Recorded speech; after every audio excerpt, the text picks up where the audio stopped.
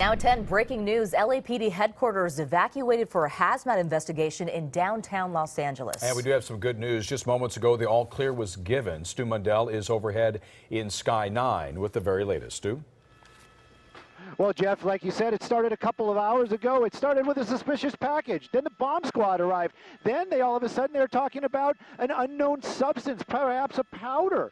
So then they brought in the hazmat. LAFD hazmat arrived out here on scene as well. This all happening, as you said, at the LAPD headquarters in downtown Los Angeles. The building was evacuated while all this was happening. In the end, they discovered the powder, not harmful. They allowed everybody back inside the building, and right now it is just business as usual in downtown Los Angeles. Live in Sky 9, I'm Stu Mundell. Susie, Jeff, back to you. All right, Stu, thank you.